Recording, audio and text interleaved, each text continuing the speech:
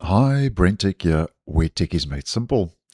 So Microsoft Edge, as we have been talking about, and as you may well know if you do use Edge, has a feature that if we head to our system and performance, under the performance section, has a feature called enable resource controls. Controls how much RAM memory your browser can use.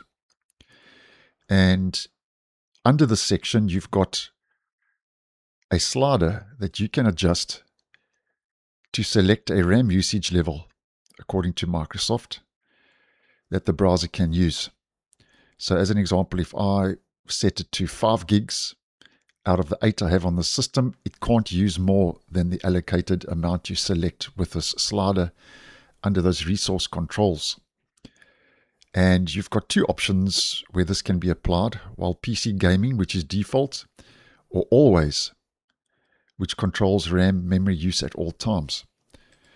Now, I'm currently showing you this slider in the Canary version, which is an early preview version, because if we head over to the stable version and we head to the exact same feature in the stable version under performance, you can see something is not right.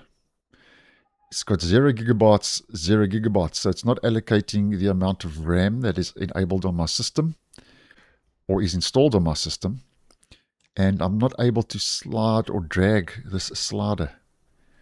So clearly a bug. Now, I did see a comment in regards to this yesterday, and I have noticed this for a good couple of days now. So I thought it did warrant a video just to get you all on the same page if you're wondering what this is, or if maybe you thought you were the only one affected. So if you are seeing this, you are not alone.